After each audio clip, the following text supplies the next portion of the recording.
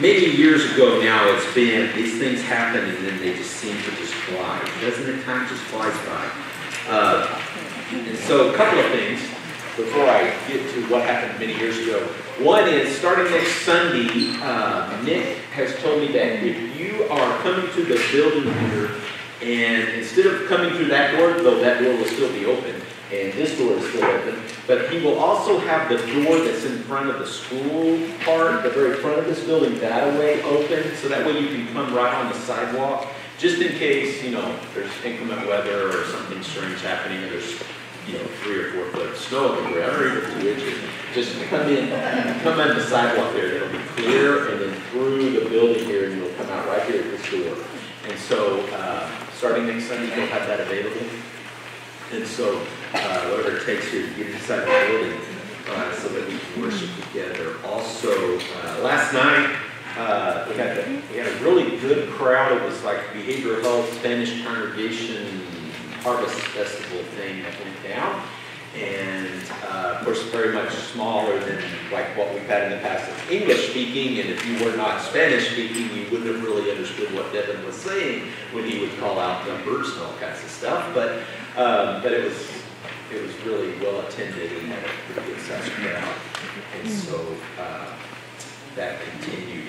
You think about all the things that hopefully we will be able to start back up here pretty soon. I missed community chorus, of course, and getting a chance to learn some new songs. And I'm sure you have some things in your minds too that it'll be nice. And as Russ has said, the building progresses. I don't know, there were all kinds of people out there this last week all over the place doing all kinds of things. And so they are moving on, which is awesome. All right. With that, we're going to talk about living a holy lifestyle this morning. We are following, just joined us, we're following along the book of Deuteronomy. We are roughly tracking some of the things that transpired in the second law given here as Moses gives out 3 sermons. And we're in the middle now of the book. We're going to be in Deuteronomy 14 here in a moment. And sometimes we go back and go, what in the world?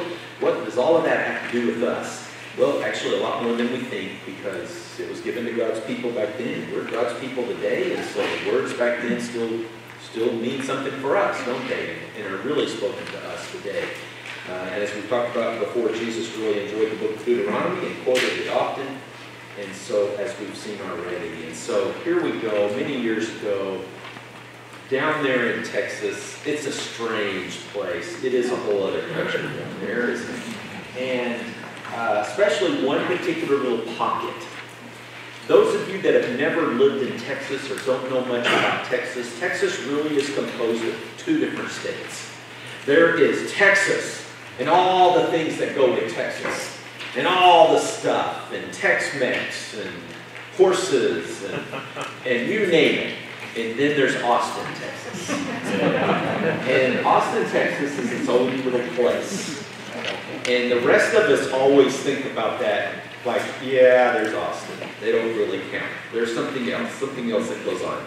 Many years ago, a librarian there in that town, one of the old librarians called in to a radio program, and they talked all about what made Austin special. And they were actually the first ones, he was the first one that said, you know, Austin is just weird, and we want to keep it that way. And that became their motto. That's their city motto, keep Austin weird. You're like, that's just weird. Anyway, that's their motto. Other cities have copied them. Portland, Oregon, for example, have copied that motto, but Austin was first. And it's just weird. But okay, you know, they've made our whole identity on that. And they are different from the rest of Texas. And they continue to do that. And so you think for a moment, this concept of being weird or different and what that means. And so I just start thinking through, and this doesn't take but like, this is literally 5 seconds of internet exposure. And so it doesn't take very long to say, just tell me some names of associations and groups that exist out there. Like the Association for Dressings and Sauces. Like if you really like dressings, salad dressings, you can join a group and you guys will talk about some of the dressings all the time. The National Pasta Association, that one I could understand. The Association of Cricket Statisticians and Historians. if you're really into cricket. There's actually, of course, an association for therapeutic humor. Okay. It goes on and on, doesn't it? There's all kinds of groups out there. And of course, as always, it's fall, so it's football season, so it's easy to do these, right? The fans that go to these football games, right? I think that's a Vikings, right? Yeah, okay. It's just different. You just think, what does that guy do for a living? That requires a lot of strength. But anyway, I still don't quite understand why you wear a piece of cheese on your head. I know Oakland, though, and Oakland, yeah, that's what everybody thinks is like that in Oakland. That's just right? But you just think, And if you're having to argue with the guy that looks like this, he's arguing with the ref, it's like, he's lost. It's over. It's like, who's going to pay attention to him, right? It's just strange. But it's weird. It's just different, isn't it? I don't even know why they wear the like this. But anyway, it's strange. But you think about this for a moment. It's like we see it in sports teams. We see it all kinds of places. It really is. It's like proud to be weird. Right? Proud to be different. Proud to be set apart. And so you know where I'm going with this. It's 1 Peter 2, verse 9, right? But you are different. You are a chosen race, a royal priesthood, a holy nation, a people that belong to God, so that you may proclaim the virtues of the one who calls you out of darkness into his marvelous light. So we are a peculiar group of people. And that's what we're supposed to be. We are supposed to be different. Matter of fact, from the world's point of view, we should look pretty weird. And let me tell you, you do. It's just the way it is, right? It's just the way it works. Yes, you do, Bruce. Bruce gave me that look like, me? Weird? It's like, Bruce. And so, all of us, right? This is the way we should be. We should be different. And think about this. What could you be doing this morning? Certainly not dressing up in a suit over here with Bill with the tie on, right? Certainly not sitting in these hard metal chairs and coming to the gym on a Sunday morning. That's just weird. Because most people are not doing this. And so you start going through that concept of what is it that makes us different, unique, set apart, weird compared to the rest of the world. And so we're talking about the power of holiness this morning and what that means. The world needs to see holy people who teach and practice a whole bunch of things that's just weird. Things like you get married to one person and stay faithful to them the rest of their lives. That's just weird, since nobody gets married anymore, right? It's just weird. Or that the church, people in the church give their money and time and effort and resources to something else and don't spend it on themselves. That's just different. People who have addictions and then have overcome it through the Lord, that's just different. Why even bother? The world hopefully looks at us, and if the world's not looking at us and seeing something different, then we're not doing church right. That's the concept. That's what Deuteronomy 14 is all about. So go over there to Deuteronomy 14. That's where we're going to go next. Hebrews 12:14, of course, another passage on this. God's holiness. What is God's holiness all about? It's His otherworldly power and perfection. Sometimes we associate His holiness with terror, or with death, or with fire, or with just trembling before the mountain kind of talk. Because He is set apart. He's different. And His people are different. And if we are not different from the world, we need to start over. Because that's our calling. Our calling is to be called out of this world and placed into something different. And that uniqueness identifies us. And so, lots of things about the old law. And so here we go, Deuteronomy 14 now.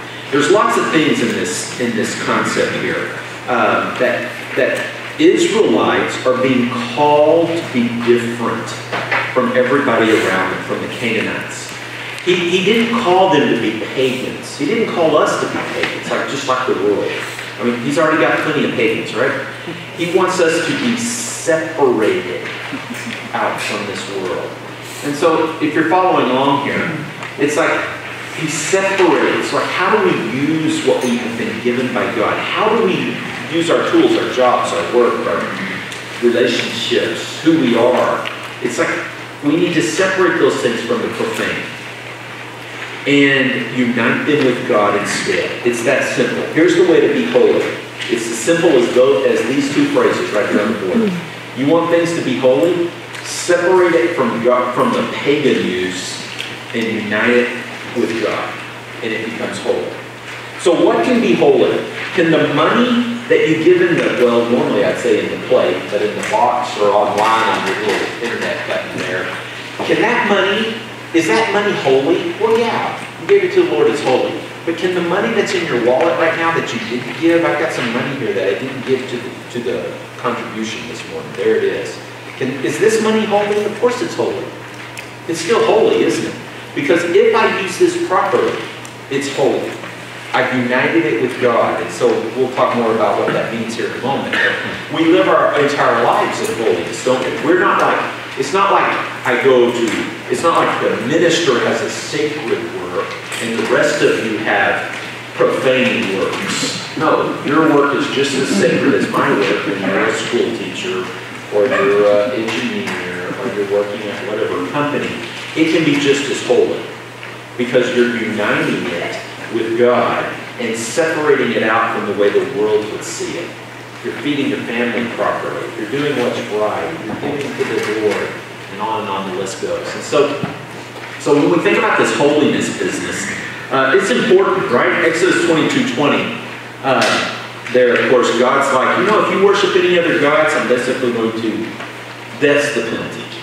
So God's a holy God. And so Leviticus 10, we've got some sons of Aaron, and they use strange fire. And what does God say? That's not quite right, because I'm holy. And so bad things happen. Holiness is heavy, in other words. God is sacred, and he will not be mocked.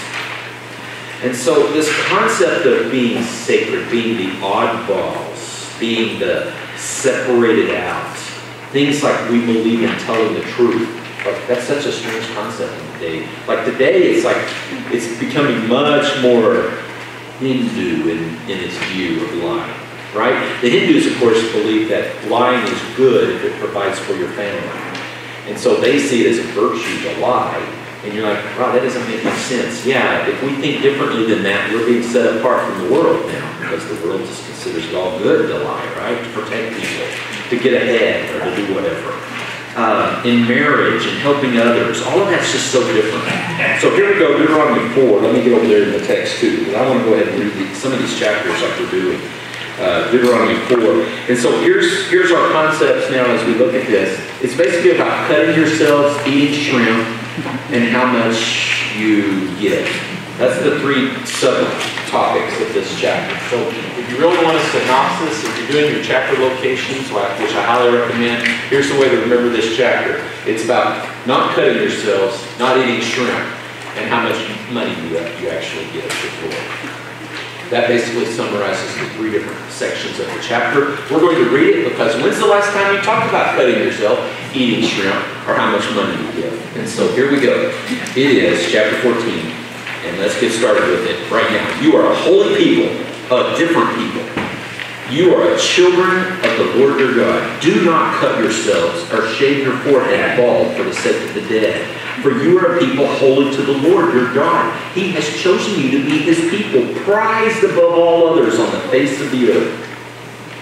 So that's the very first section. Very short. The Canaanites, of course, practiced cutting themselves when they worshiped their gods till they bled. And God's like, don't be like them. It's that simple. Notice how his setup here? He's like, if the pagans are doing it, it's probably not so good to do. So don't do it. Don't be like them. They worship their idols by cutting themselves. Don't be like them. So you see how he's setting it up? He's like, you're a holy people, you've been set apart, don't be like the world. If the world's doing it, it's probably not very good for you anyway. And then we have this long section on kosher eating. And so, when's the last time you thought about kosher eating? Probably not that often. So here we go, we'll read this text very quickly. You must not eat any forbidden thing. These are the animals that you may eat. The ox, the sheep, the goat, the ibex, the gazelle, the deer, the wild goat, the antelope, and the mountain sheep. But you may not eat any animal that has hooves divided into two parts. You may eat any animal that has two parts and that chews the cud. So he starts setting up some rules of eating. And so I'm going to, you're a holy people, don't be like the pagans. And here we go on kosher eating. And so the first one, land animals. They must have split hooves and they must chew the cud. If they don't do both, you can't eat them. If they only do one or the other, they're off limits. Like pigs, for example, right? However, you may not eat the following animals among those that chew the cud or those that have divided hooves: the camel, the hare, and the rock badger. Although they chew the cud, they do not have divided hooves and are therefore literally impure to you. Also, the pig is ritually impure to you. Though it is divided hooves, it is not chewed cud. So you can see how it goes back and forth. You may not eat their meat or even touch their remains. So what in the world is he doing here? He's doing something very simple. The diet was meant to separate them from the world. How often do Orthodox Jews think about being different from the world? At least 3 times a day. They think about being different from the world. Because when they sit down and I'm in front of the plate and I go, oh, she'll just make her lasagna, it's going to be awesome. They don't touch it. Because it's, well, we'll get to it in a moment. It's mixing cheese and meat together. And that's a no-no. And so, something as simple as that. But back to this first one. So notice it's the idealized form. As we read all of these, it's almost like the spiritual form. It's like the idealized form of whatever animal we've got under discussion. It's like, nope, it's got to be both. It can't be one or the other, or half an animal that does this. It's got to be the whole thing. He goes to the next one. The water creatures. These you may eat from among water creatures. Anything with fins and scales you may eat. But whatever does not have fins and scales you may not eat. It is ritually impure to you. Things like catfish. They're right? But, rainbow trout, go ahead. Have at it, right? And so you've got to pay attention to your fish. Because do they have scales? Do they have fins? Do they have one or the other? If they don't have both, they're out. And so shrimp are out. Right? And so that's just the way it works. It's separating you out from everyone else. Verse 11. The birds, all ritually clean birds you may eat. These are the ones you may not eat. The eagle, the vulture, the black vulture, the kite, the black kite, etc., etc., etc. Every raven, ostrich, every owl, the seagull, the falcon, the little owl, the big owl, every owl in between, basically. Don't be eating them. It's all the different animal birds that eat other animals, and therefore they eat blood, and so they're not pure, and so don't be eating them. And especially the last one, especially the bat. If you're going around eating bats, you really shouldn't be eating bats. I think that's a good one, but let's put it up on the board. There we go. They must have 2 legs, and they must be in the air. They must be able to fly. And they cannot eat things like blood. So no blood, no birds that eat blood, scavenger birds. The eagle, for example, is actually a pretty big scavenger bird. So it eats bird, it eats other things, blood. And so you don't eat those things. Verse 19. And any swarming winged thing is impure to you. Those things may not be eaten. So no bugs. Stay off the bugs. There's only one bug you can really eat in all of kosher eating. What was it? Locusts.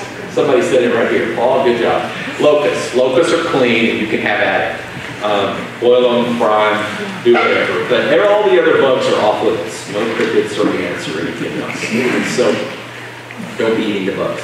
Locusts, though, are kind of pure. They fly. They don't eat blood. So they fall within the kind of the good bird camp. You may eat any clean winged creature. You may not eat any corpse, though you may give it to the resident foreigner who is living in your village, and he may eat it, or you may sell it to the foreigner. But you don't know how that little whatever critter died. So no roadkill, nothing like that, right? And so, they just recently did pass a law in Tennessee that you can't eat roadkill. That really was a law that just passed, that you can't eat roadkill. So you have to drag it across the border in Alabama. But anyway. Should have done that. Because I know there's some Alabama folks in here. Nothing strangled or found dead. Right? You can't eat it. And so lots of different rules. No animals, and this is a biggie, no animals cooked in their mother's milk. So Orthodox Jews even today don't mix dairy and meat together. So goodbye casseroles. That's actually a blank on your page, write it down.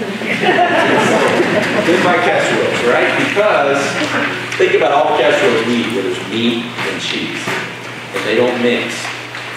And so you get with some Orthodox Jews, and if you're not careful, you'll order stuff like that. And then they are looking at you like that look of like, how could you?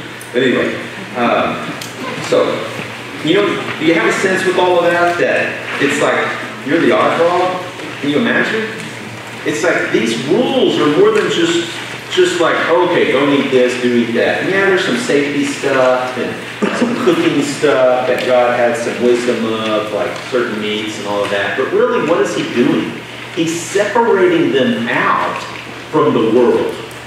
And he's reminding them at least 3 times a day, you are different than the world. And so that's important, isn't it? See, there's a point to that. Now, I'm not going to, I had bacon and cheese together yesterday, cheese omelet and bacon together, right? It was good. So so God's not reminding me about that. He wants me to remind myself in different ways. But when I read this text, it is a reminder, isn't it? Okay, wait a minute. We are to be holy. We are different people. We are not like the world. Let's read the rest of it now, and we'll be finished. And so this last little bit here, the last section now, 22. Yep, we have the time. Let's do it. You must be certain to tithe all the produce of your seed that comes from the field year after year. In the presence of the Lord your God, you must eat from the tithe of your grain, your new wine, your olive oil, the firstborn of your herds and flocks, in the place he chooses to locate his name, so that you may learn that the Lord your God is holy, to revere the Lord. When he blesses you at the place where he chooses to locate his name is distant, it's okay. Convert your animals or grain or whatever into money, secure the money, travel to where the Lord's at, and then buy it again. He doesn't want to make this to be a burden. He wants it to be a joyful thing, right? It's a very joyful thing. How joyful is it? Listen to these words. Then you may spend the money however you wish for cattle, sheep, wine, beer, or whatever you desire. You and your household may eat there in the presence of the Lord your God and enjoy it. It wasn't just I'm offering up this cow to the Lord. I also participated in it. I got to eat this cow. I participated in the feast, right? That's the way those sacrifices work. You would bring it, and the priest would get some, and some of it would be burnt before the Lord, and then we'd have a big feast, and we would eat of this. Does that sound familiar?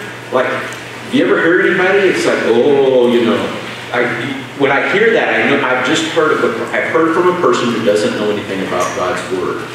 I'll hear people say it, you got to be careful with the Lord's money that's in the contribution plate because, I don't know, that really shouldn't benefit us. And you're like, well, it did in the Old Testament.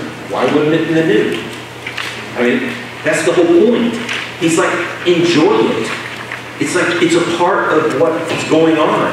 As for the Levites in your villages, you must not ignore them, for they have no allotment or inheritance. At the end of every 3 years, you must bring all the tithe of your produce. In that very year, you must store it up in your villages. Then the Levites, the resident foreigners, the orphans and the widows of your villages, may come and eat their fields, so the Lord your God may bless you in all the work you do. That is God's holiness. And that we are also to be a people of holiness. On the back page now, here we go. We're talking about giving it to the Lord. And so just a couple of little side notes here. I've got to come up here so I can see it. Kosher. What does Jesus say? Just a little side point about animals, right? Mark 7:15 through 19, what does Jesus say? You can eat it all. There's nothing unclean when it comes to food, right? It all comes from the Lord. So what's the point Jesus is trying to make? Well, he makes the point that 20 through 23 is what comes out of you, not what goes into you that makes you holy. And so that's where we're going to spend the rest of this lesson.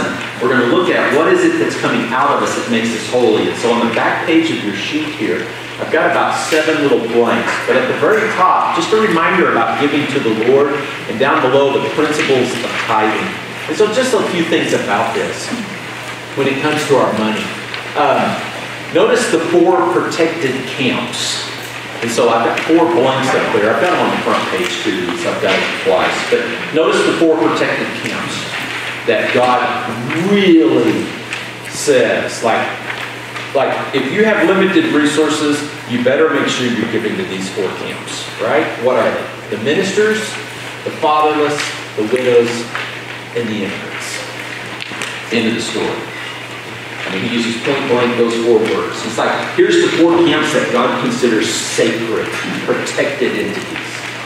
The foreigner who now lives in your midst, the widow, the fatherless, that'd be the orphans, and the ministers, because they minister to you with God's word.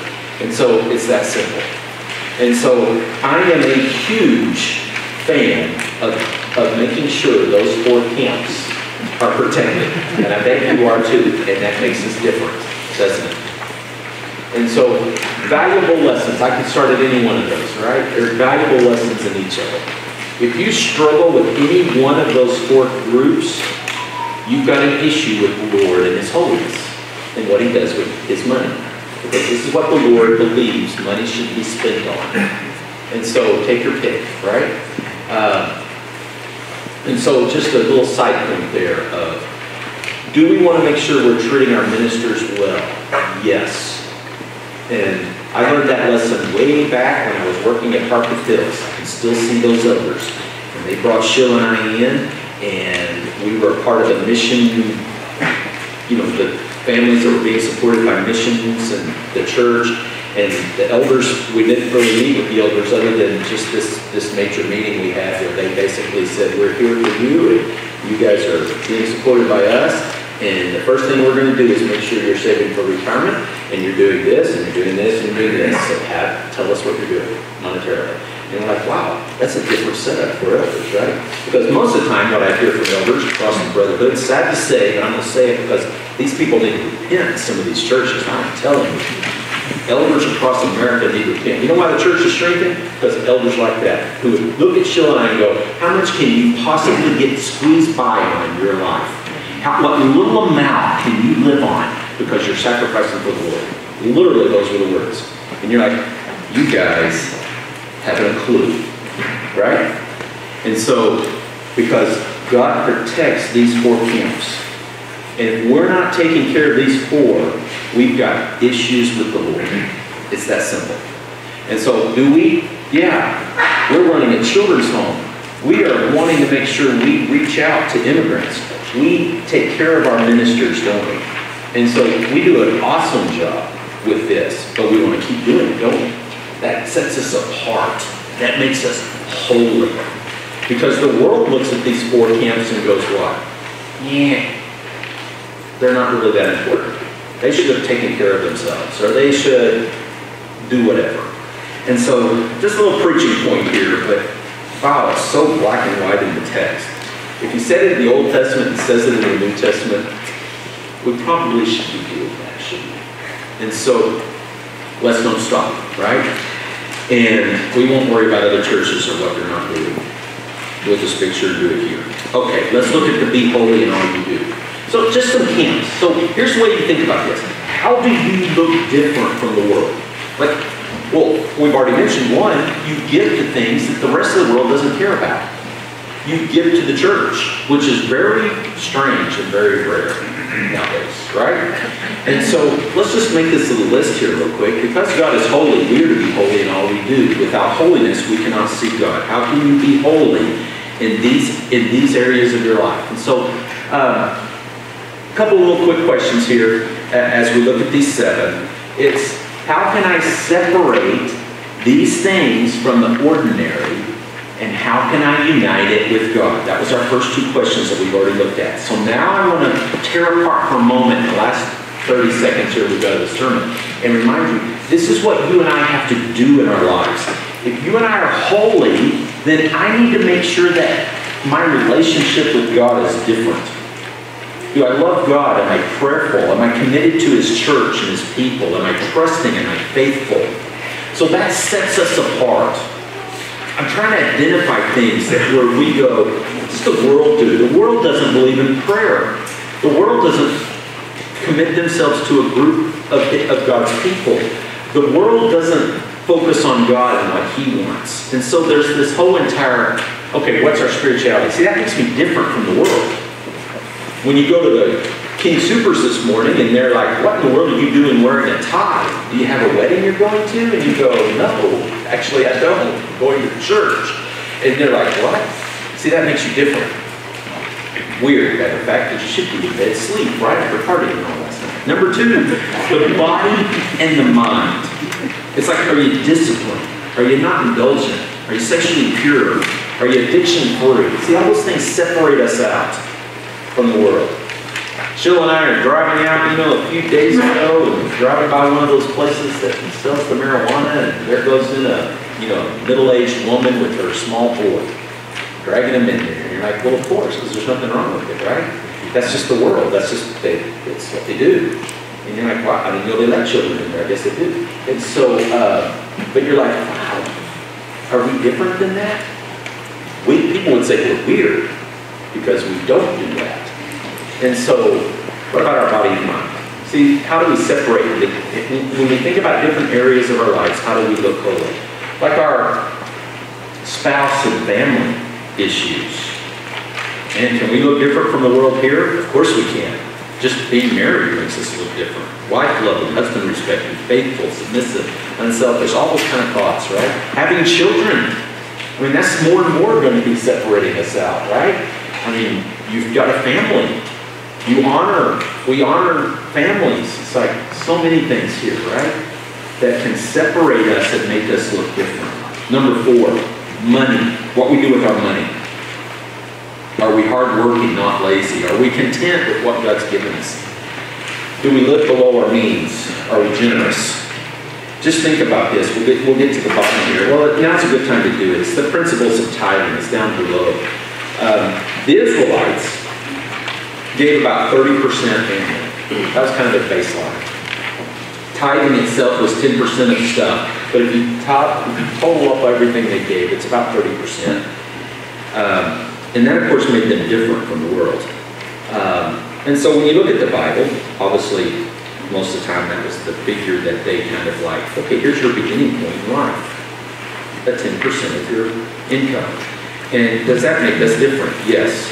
I think overall in America, it's like 2%, 2.5%, somewhere between 2 and 2.5% is given to charities and churches and everything combined. So that's how much income from people across America on average. And hopefully we as Christians are different than that, aren't we? We believe in what we give to, and we believe it's eternally significant. And so you can see how that's different and sets us apart. All you have to do is say that. You just say, I give to a church, and people are like, you do what with your money? Why would you do that? And so that makes us different.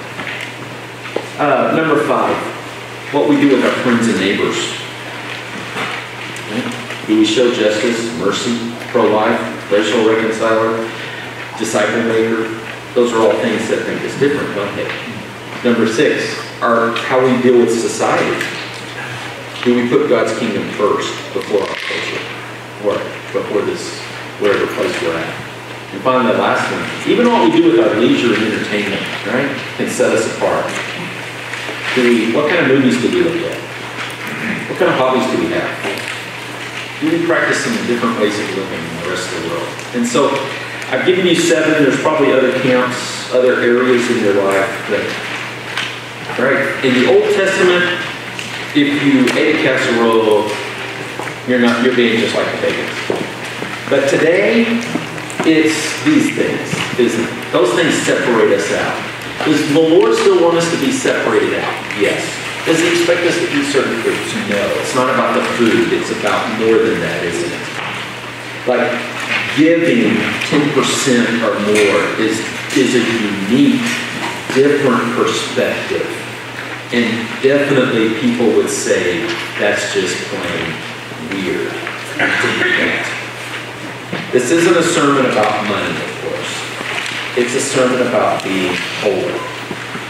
So are you proud of the holiness of God and the holiness of his people? You know,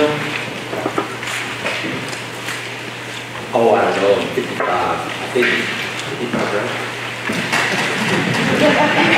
So you think, you know, I've been around a little while, and man, have I met some peculiar Christians.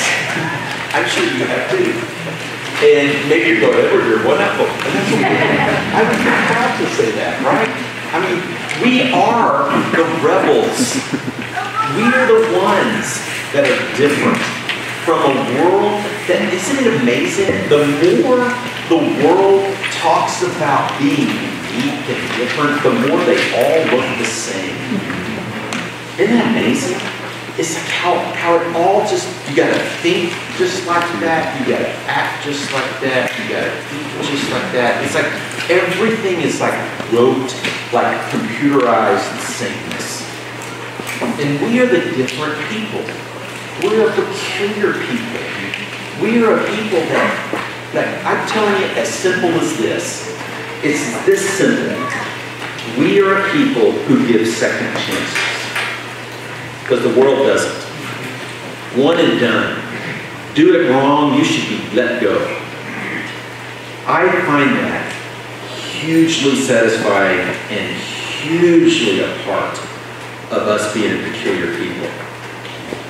We have had people at Hope Light point blank tell us as an organization, I don't think I can work with you guys. You give your employees second chances. They actually wrote it on their exit form. Think about that. What kind of place do you want to work at? Do you want your boss to go, oh, you didn't do it the exact way I said it, get out? Would that be terrible? I can't imagine. And so I'm like, well, you could write that down, but we're not changing. We're a third chance, fourth chance, fifth chance kind of place. So this is who we are with the church. It's like, can you imagine God coming to us and saying, I told you to be holy, and you weren't. So get out. That's what we're all about. Are people, does that make us different? Yeah, it does. And so I guess the final conclusion of this lesson is just, you guys keep being weird, it'll be good. Right? I mean, there's no other way around it. Keep being different. Keep being set apart. It'll make a difference in our city and in our community and in our towns and in our area in Colorado and the rest of the world if we will do these different things. Yeah, people are always going to say things. People are going to say, what a waste. You support missionaries in Vienna? What a waste. What were you thinking? We just have to be different. Or we're building a church building. Why would you do that? No, we're just going to be different. Why would you live your life a certain way? Why would you give up on certain things? Why would you stay with that spouse who treats you so poorly? Because we're different. That's what it's all about. And so, probably not going to, you could eat shrimp, go ahead, right? It's not about shrimp, right? It's about being holy. And so thanks for being who you are. And I will add, on behalf of the ministers, and the ministers can correct me if I'm wrong, but I think I know them well enough and they've expressed this well enough in so many different meetings. They really like working at Longmont Church of Christ. We have a good group of ministers, and they feel well supported.